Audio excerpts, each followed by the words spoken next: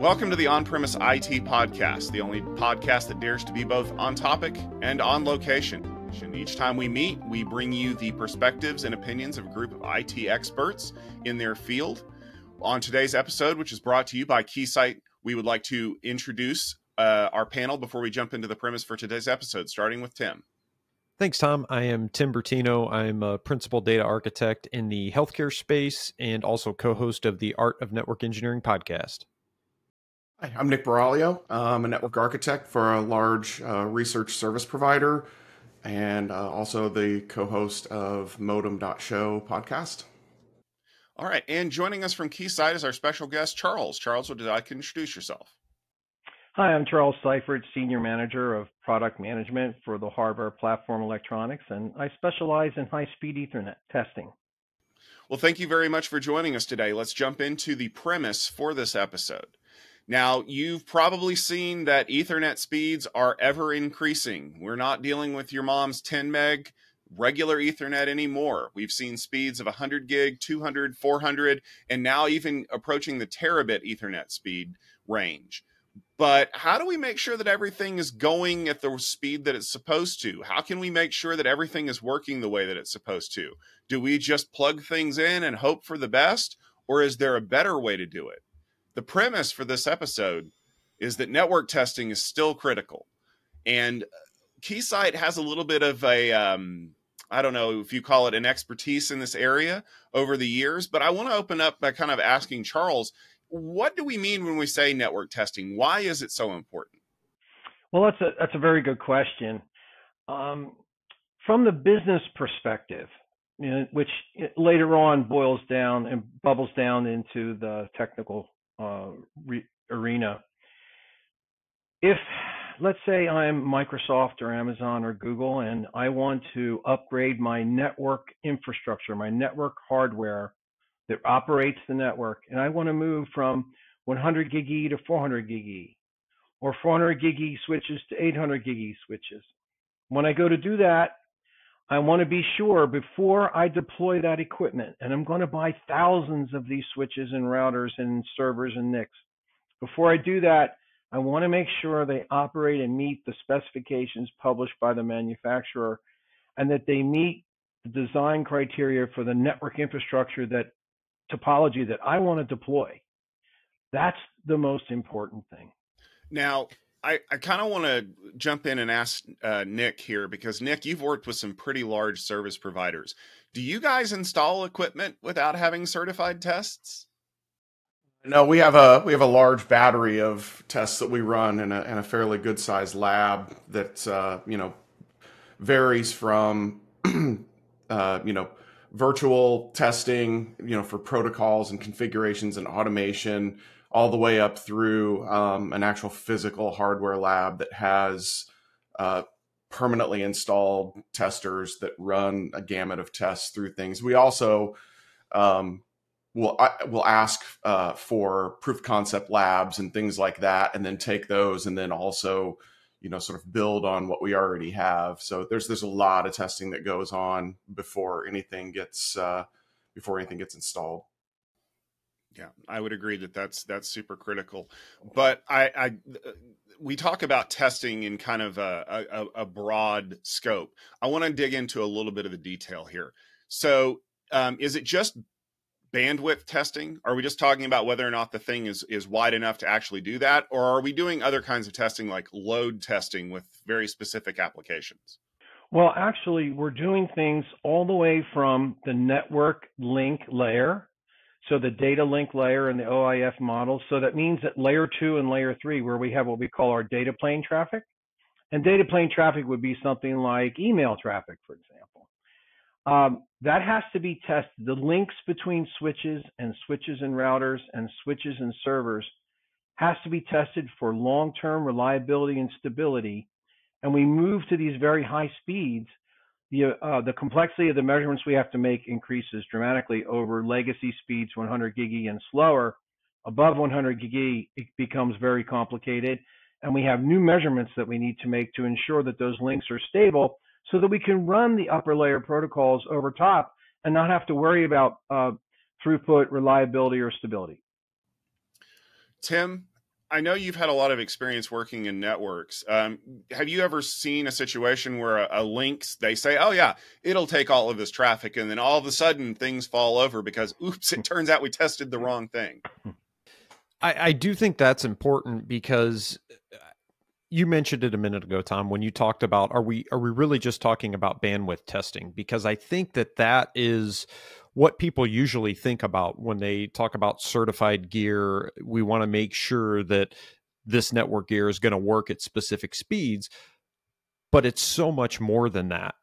And it's more than that because we don't just run raw data. We run protocols. We run things that take time and incur latency. So we want to be able to test those different things. So I do think it is important. A question that I have for Charles is kind of twofold. First off, we talked about the in your example, like a Microsoft or a big company that wants to be able to test gear for a big upgrade.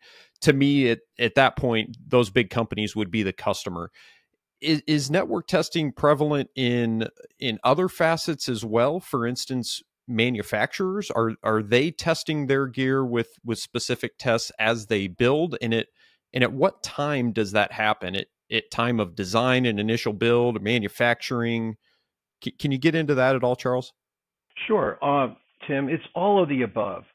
We use our test systems that we're talking about today, specifically the Aries 1 800 gig layer 2-3 test system. We test silicon.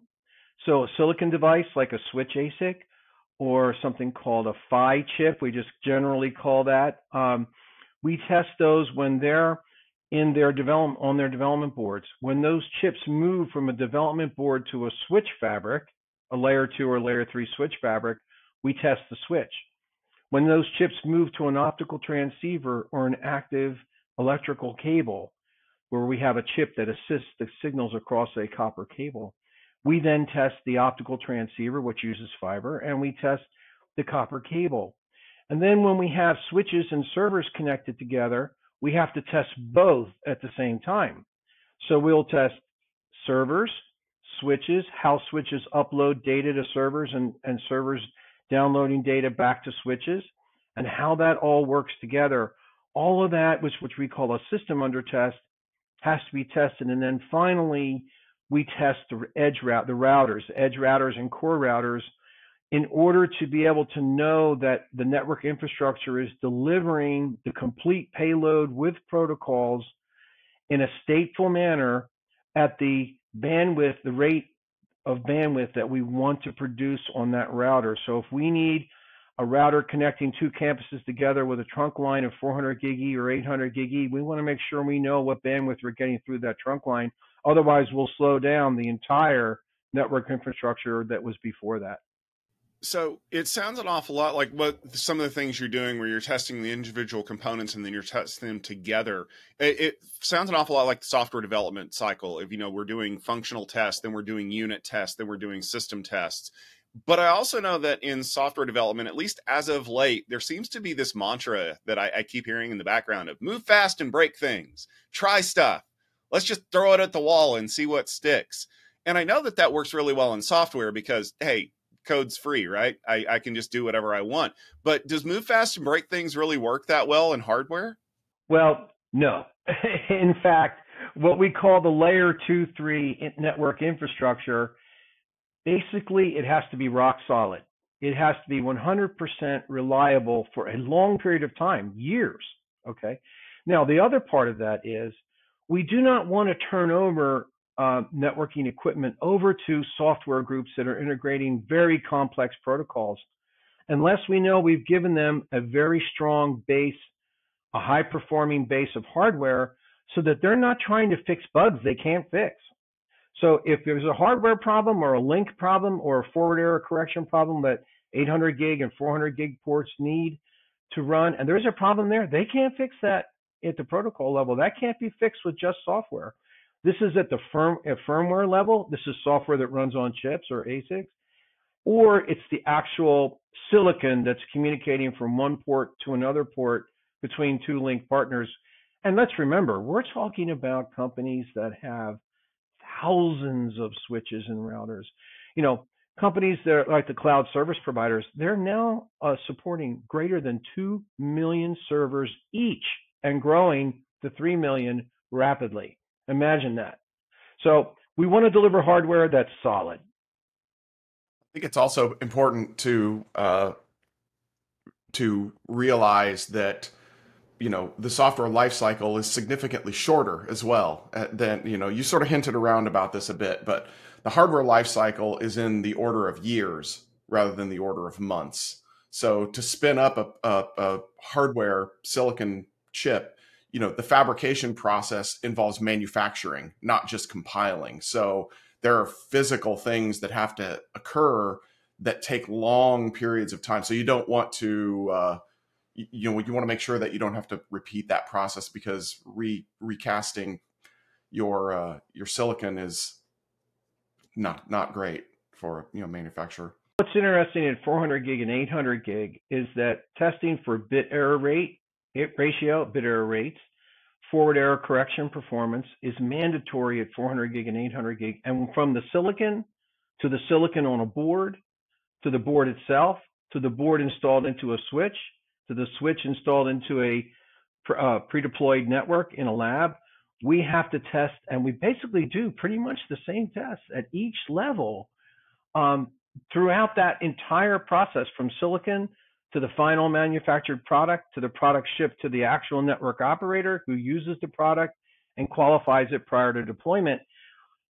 Pretty much the same tests are run at every one of those points. And for example, a manufacturer, let's say like a Cisco or Arista networks, they cannot build these products without testing. They can build them, but the risk of not testing is so high, and post-deployment correction is extremely expensive. It costs less to develop the product than to fix a few dozen problems in the field. To that end, Charles, I want to get into some of the processes and best practices of network testing. We've brought up the software development lifecycle and how there are frameworks like that are in place for software development. Is there anything similar on the network testing side that governs how these manufacturers and then customers of network testing systems deploy and develop this testing? Absolutely. We use regression test beds where we have a fixed number of tests. Now, by the way, we're talking about 100 to maybe 500,000 tests that are run to qualify a network switch or router. Okay, this is not an insignificant task.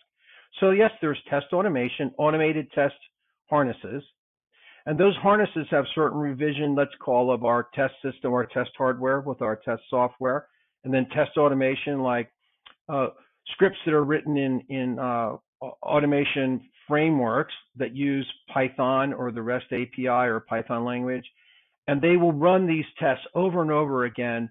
And let's say we're testing our switch and the manufacturer sends us a new firmware or a new iOS operating system to load on that switch. Guess what? We got to run that battery of regression tests all over again before we deploy that. So yes, we have to do repetitive testing called regression testing. We have to do unit testing and feature testing prior to that to even get a regression test bed qualified. You have to do all the unit testing, all the feature testing, all the electronic verification testing. All that has to be done first. Then you put it in regression. Then we start testing network equipment. And then every time we change that equipment or change the topology of that equipment, we want to test it again. I think it's a valuable point to underscore there, Charles, because let's be fair, we deal with a lot of network engineers who are maybe not familiar with testing. And when you say network test, they hear iPerf or other like kind of free or very limited tools. What are some of the things that you guys test for that would be outside of the purview of a very simple app like iPerf? Well, one of the most important things that we do is what we call throughput testing. And throughput testing means how much actual data, regardless of the overhead required to deliver the data, how much actual data is really delivered, and what is the user experience when that data is delivered to that person, right? So I'm out here and I'm using some application on my phone, my smartphone, and all of a sudden it delays for 30 seconds. I'm not going to be happy about that. My user experience is unpleasant at that point. My expectations are high. Well, if the network infrastructure is not delivering, if the protocols are not delivering, if the servers are not getting the data through out to the trunk links, if we're not, in other words, there's so many pieces that have to work together properly, but it all boils down to user experience. What is the effect? If I drop packets in the network infrastructure, I see blips on my video. If I drop packets and I'm on a Teams call, my friends in the call can't hear me. They say, "What happened? Your voice dropped out. You cut out." Well, that's a latency problem or a delay problem or a jitter problem. And we can test all of those things prior to deployment under tremendous stress, under the stress that actually exists in a real network. We can stress in the lab. Another point I want to bring up here, because this is something that I've kind of run into, at least in my previous career, is the idea of retesting. And I'm sure Nick and Tim will agree with me here. A lot of times you deal either with your own company or with a customer that you're working with, where they went out and they bought the biggest and baddest thing that they could at the time. And it has modules that you can plug into it later. And they say they want to run it at 100 gig today. Well, now it's time for a refresh. And they're like, well, we're not going to refresh the whole equipment. We're just going to refresh the optics and the modules so we can upgrade this to 400 gig. And then it suddenly doesn't work at 400 gig. And now they're screaming at you. Why didn't you told me to buy this because it was big and expensive and now it doesn't work. Where is value in that chain to add a testing platform like Keysight to come back and say, well, the reason why it's not working is because you guys used crappy fiber, or that this module isn't rated for those speeds with this particular configuration? Is there a way for Keysight to, in effect, provide me defense against the whole, it should work because we paid a lot for it? Absolutely. In fact, with a platform like the Aries 1 800 gig system, which we call Aries 1M for multi-rate Ethernet, because it supports 10 gig all the way to 800 gig and all the speeds in between, we can take any new optical transceiver, any new copper cable, any new active electrical copper cable, plug it into the system, turn it to the speed that we want to test with, and try that new optic or that new speed. But we have to have the test system capable of doing that. And the Aries 1M system for 800 gig is the only platform that has 10 gig to 800 gig and all 11 speeds in between, including something we call fan out speeds, where a single port on the test equipment can fan out to, let's say, 8 100 gig ports, or 4 100 gig ports, or 2 200 gig ports, and so on. That's called fan out testing, which is used extensively now in network infrastructure, like a middle of rack switch, for example, or a top of rack switch aggregation switch that might be aggregating to a bunch of 100 gig servers, but yet it's a 400 gig switch. So multi-rate Ethernet testing is critical. And now that we're at higher speeds of 400 gig and higher today in deployment, the forward error correction testing, the bit error rate testing is extremely important to understand what the reliability is of all of those links and these very complicated fan out speeds and so on. I want to take that apart a little bit more and sort of bring it into the realm of let's say an implementer or an operator, right? So you've got you have this switch or layer 3 switch router, whatever you want to call it, and a lot of network engineers can relate to that have been around a little bit of time, the limits that existed on some chassis platforms where you can pull out a card and then you throw in like a 4 by 10 gig card, but you're never going to get more than 20 gig through that. But it's hard to find that information, right? So this type of testing aids in figuring out, what your actual, if your line cards and your chassis are non-blocking, it tests port buffering, which is incredibly important for, especially for large flows, but also for long-lived flows. And it helps you test things like your back plane fabric and your crossbar that often are, something that are just assumed to be whatever level of support the cards are that you put in there, which they may or may not be. So it helps test existing and future performance across the entirety of, let's say, a deployment in a data center, from the level all the way through the buffering and the crossbar and all those things that we often forget. That's right. And with the spine and leaf network topology design, which is very popular now, protocols like ECMP, link aggregation control, LAC. So when we do link aggregation control, we now get into a statistically based throughput, and that has to be measured, because I can't just assume that every port will work at 100% when I'm doing link aggregation. So now I wanted to set up my test system to run link aggregation, to run ECMP for the many-to-many, many-to-one network configurations, the different topologies, one-to-many, many-to-one, many-to-many, fully meshed, partial meshed. So in order to do that, you need a test system that has software to configure those, as well as the proper hardware and the Ethernet speed support to run the traffic, whether it's stateful protocols, stateless protocols, networking protocols, or traffic itself, to run that in real time simultaneously. I want to touch on something that Nick brought up there, because I also think that that's important, kind of going back to my question about recertifying a network to operate at higher speeds, is recertifying a network to operate with different application loads.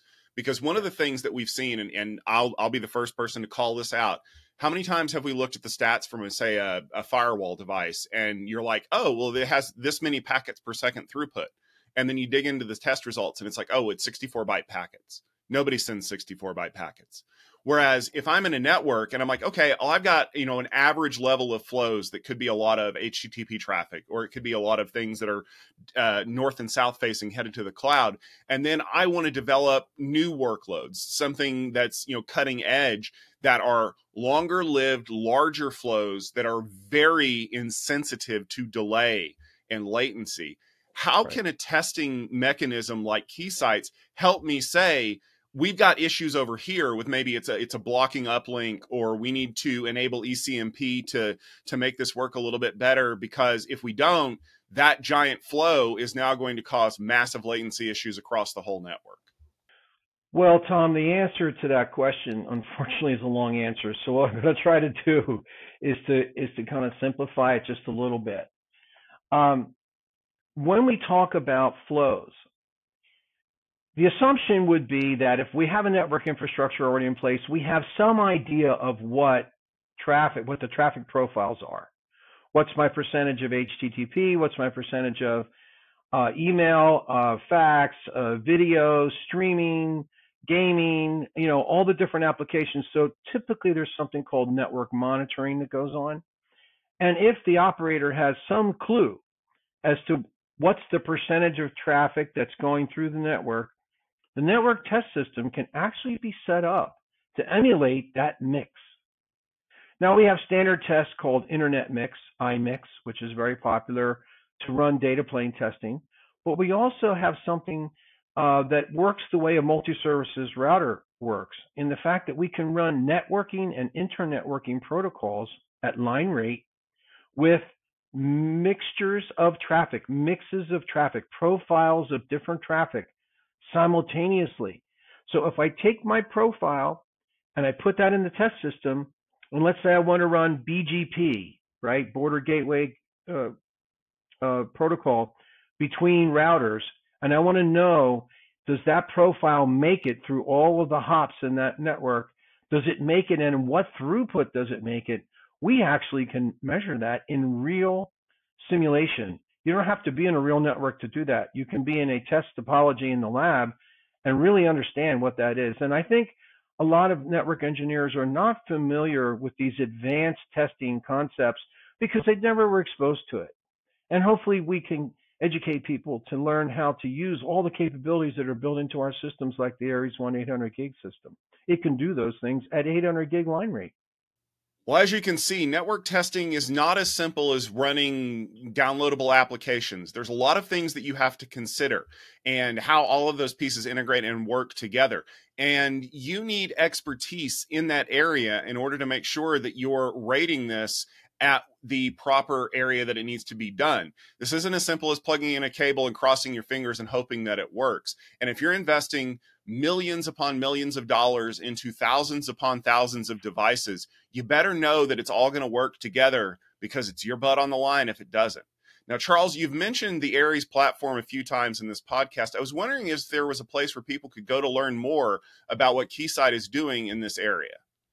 Absolutely, Tom. At Keysight.com, just go to the search and type in ARESONE, Aries 1 space 800 gig E, and it will take you to the product page where we have all of the highlight information, photographs, and collateral resources available in videos to learn more about testing from 10 gig E to 800 gig E with Aries 1M.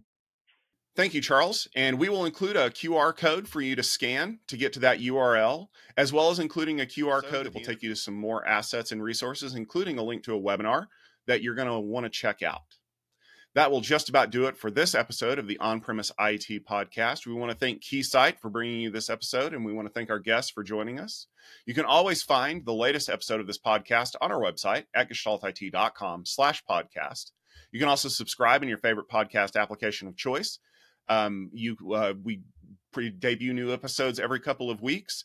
If you would leave us a rating and a review, we'd really appreciate it. It helps people understand some of the great topics that we talk about here. We should be back with another great episode in a couple of weeks. Until then, please make sure you check out our website at gestaltit.com for more great information. And please make sure to check out the show notes to learn more about Keysight and all of their great solutions.